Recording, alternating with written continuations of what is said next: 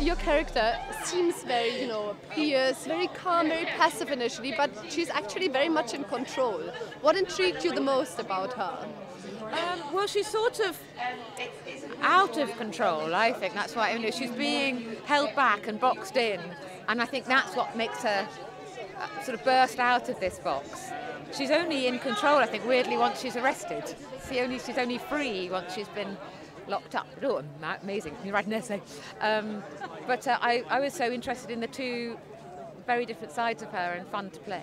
And all the cursing, did it have an impact on your private life? Do you curse more or less, more creatively maybe? No, but this is like, you know, if I was to play an axe murderer, I wouldn't become an axe murderer in my private life, you know, it's an acting job. But I love swearing, but it's made no difference. It hasn't made me swear more or less.